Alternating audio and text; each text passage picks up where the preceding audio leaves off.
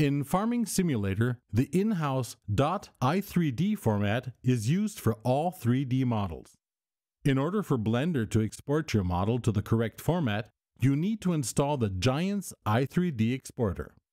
Either use the provided installation file or follow the link below the video and go to gdn.giants-software.com.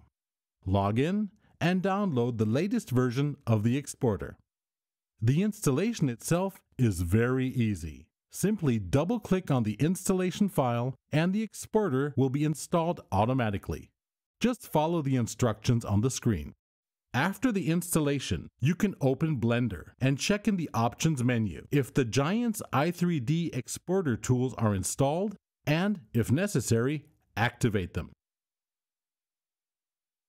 With a click into the Layout window and a press on the key N, the possibility to select the button for the Giants i3d exporter opens. At the top of the exporter, you can see the index path. That's the individual value for the arrangement of the selected object within the scene collection in Blender, which is similar to the scene graph in the Giants editor, along with the corresponding name or node name to the right.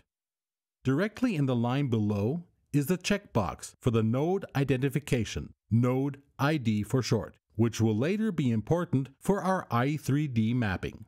If we change the name in the scene collection, we have to update the name manually by clicking on Use Node Name if the node ID was activated before.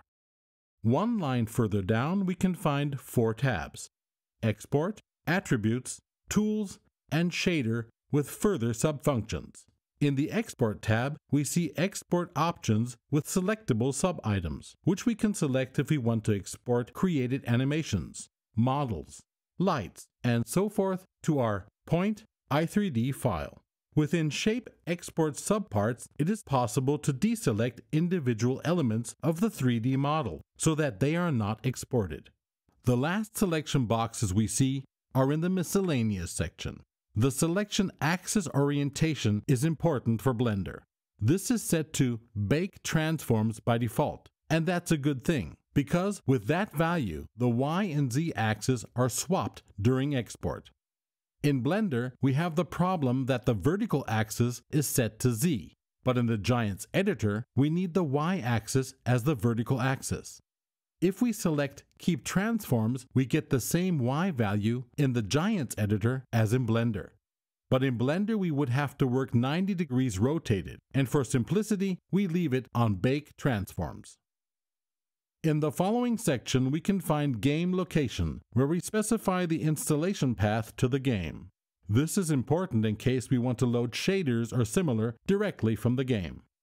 The XML configuration file is our so-called vehicle XML, which we would specify so that we can later export the i3d mapping directly from Blender. With the vehicle XML, we can later assign functions to the mod with nodes and tags. As soon as we need a vehicle XML, it will be available in our files. Last but not least, we need to specify the path for our i3d file. We can either take the name and location of our Blender file right here, or choose our own folder. If we navigate to the Attributes tab, we see many elements which can be found almost one-to-one in the Giants editor. Within this area, we can assign different game-specific properties to single objects before we export them. During the tutorials, we will see this area frequently, so we will talk about it in more detail later. In the Tools tab, we can find small scripts to help us in-game more easily. With Align Y-axis, it is possible to align the Y-axis from the origin point in the direction of another object's origin.